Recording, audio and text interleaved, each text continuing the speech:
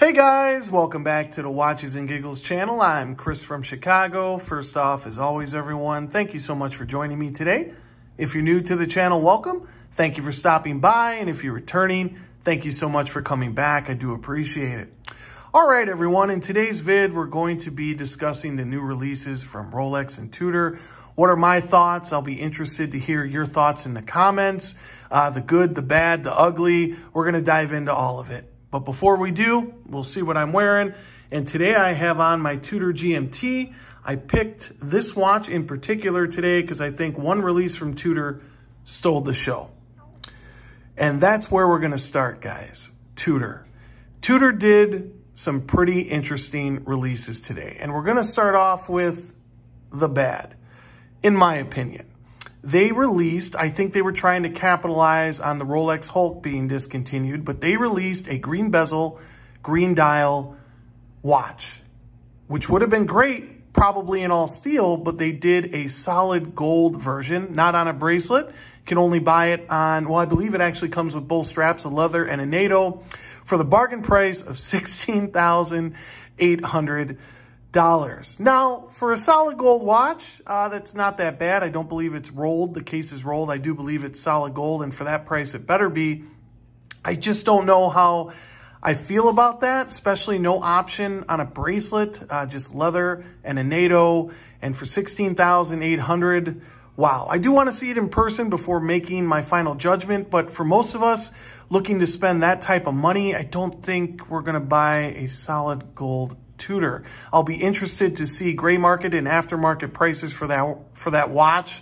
I'm sure initially it'll probably be hot. It may go for a premium, but I just don't know. Now, hopefully Tudor is setting up this watch, you know, like Rolex does. They'll release a precious metal and then a steel version down the road. I'm hoping Tudor is going to do the same thing and they release a steel version of this watch, you know, the Black Bay 58 case.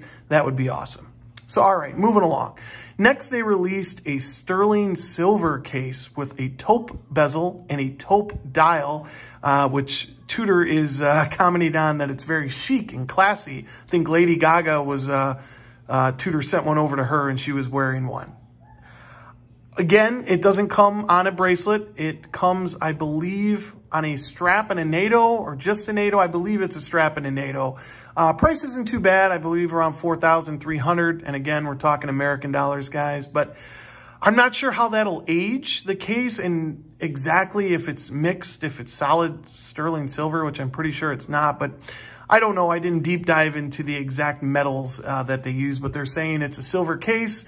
I want to see it in person. I think the taupe is kind of cool and the price point's right on. I think it'll probably be a hit. You know, we'll see. The market will dictate, right? So I'll be curious to hear and read what you guys think about that.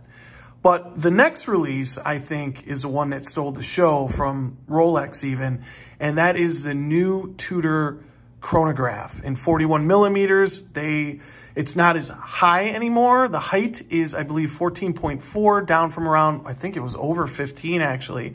And then the Panda and the reverse Panda, guys. Really, really cool.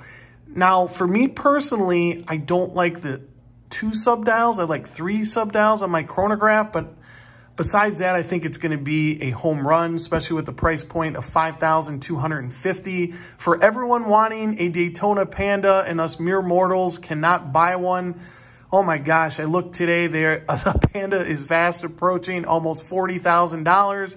And the black dial is about $37,000 for unworn. Unbelievable. So yeah, you can now go into your Tudor authorized dealer and buy one of these bad boys. I'm assuming they're going to be hard to find, you know, initially. But just like this guy, he was hard to find in 2018. But now you can go and buy one easily, and you can get one used for about $3,400, $3,500 in great condition. So yeah, initially they're going to be hot. You may not be able to get one, but you'll be able to get one eventually, and they'll probably come down in price. So well done, Tudor. I think it's awesome. I can't wait to see it in the flesh. I don't think it's going to be for me, as the 2 subdials kind of like, they look like 2 eyes staring back at me is kind of how I feel. But I think it's a great watch and a lot of people are going to love it. So Tudor, well done. I think that's a home run. Now we will move on to Rolex, everyone. And we will start off with the bad. And for me, the bad was the Explorer 2. It is the 50th anniversary Rolex, and you basically decided to do nothing. I know I'm not the only one that feels this way. Some other YouTubers made some videos, and we're not happy. And I'm not happy either. You had every chance in the world to release a cool 50th anniversary Explorer 2, and the only thing you did is update the movement to a 70-hour power reserve. I believed you thinned out the lugs, and I'm not sure, but I think the bracelet is 22 millimeters now. Someone correct me if I'm wrong, but the bracelet looks bigger to me. But besides that, let's see. Also, you got rid of the floating hands, so no floating hands on the black dial. And also, what is it? I think the material on the Polar, now on the indices and on the hour markers and the hands is more of a matte finish instead of like a shiny black finish. But really, essentially, it's the same watch. I'm reaching here to try to help Rolex out, but essentially they did nothing to the Explorer 2 except update the movement, maybe thin the case out, possibly make the bracelet a little bigger, and put the crown, obviously, at the 6 o'clock position to indicate that movement update. But yeah, not happy. That's a lazy release, in my opinion. We'll see if Rolex actually releases more watches down the road for 2021. But as of right now, disappointed in the Explorer 2. Now we'll move along to two guys that I actually have that we can talk about.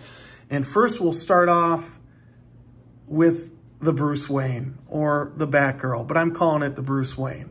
So Rolex decided to give everyone that owns the original Batman a kick in the huevos, the cojones, the butt, kind of a little slap to the face. Now, the original Batman had some significance. It was the first time Rolex was able to put two colors on one bezel. So I don't think, guys, for everyone that's really worried that now this comes on an Oyster as well, you can buy it on an Oyster or a Jubilee, I don't think the original Batman is going to tank in price. Initially, the market may have a reaction and it may go down a little bit, but it is the first time Rolex was able to put two colors on one bezel. So it'll always have that significance. But it was kind of a kick to the flippers, as prices will probably initially come down a little bit. Also, the Pepsi you can buy on an Oyster or Jubilee. You know, I think that's cool. Good luck being able to buy one. I heard recently that Rolex only has 4 people that can make that bezel, which is one of the reasons why it's so hard to get.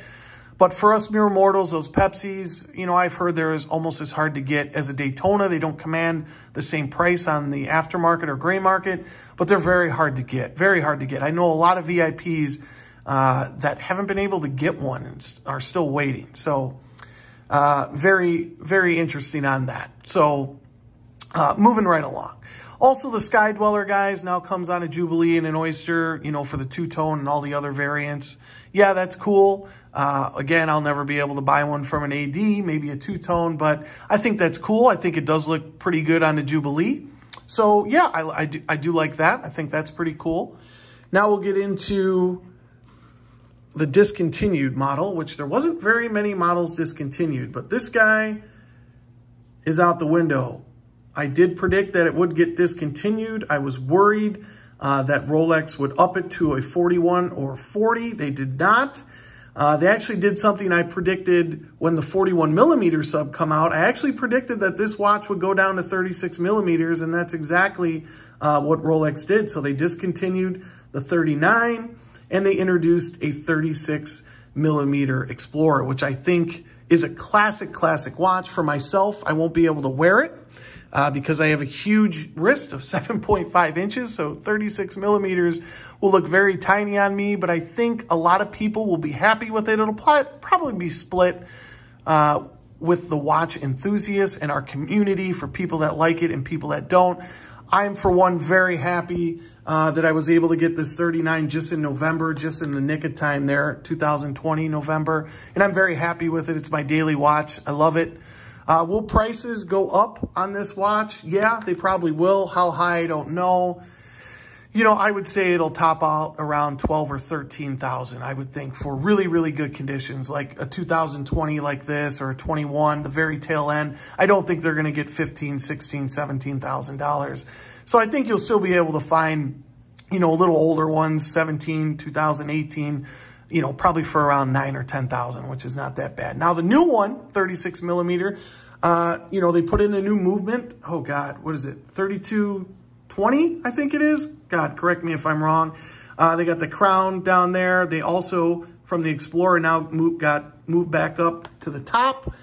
And it looks like a beautiful, beautiful watch, and also comes in at a great price point of $6,450. How much will it command on the gray market? I would say not much. Explorer's never commanded that big of a premium. I would say they go for around 8 or 9, maybe 10 at the most initially. But that brings us to another bad, in my opinion. They released a two-tone Explorer, which I personally believe it goes against what that watch is all about, climbing Everest and whatnot, and exploring. Are you really going to do that in a two-tone 36 millimeter watch? I think this watch is more released, in my opinion, for the Asian market and for the ladies. I think some ladies will really like it, but it doesn't do it for me. I'm sure some people will like it. Again, I'll wait to see it in the flesh before I make my final decision. But as of right now, especially at the price point of $10,800, it's a little pricey for what it is, in my opinion. But we'll see what it commands in the aftermarket and gray market, guys. But yeah, that's pretty much everything I wanted to highlight here, guys. Really enjoyed the releases. I think Tudor, again, stole the show with the chronograph, with the Panda and reverse Panda. I think people are going to love those. And for everyone wanting a Daytona, there you go. You can get one of those for $5,000. And if you wait a year or two, you'll probably be able to get one for $4,500. But that's going to do it for today, guys. I hope everyone's doing well. I hope everyone's healthy. I hope everyone's safe. And I'll talk to you guys next time. Take care.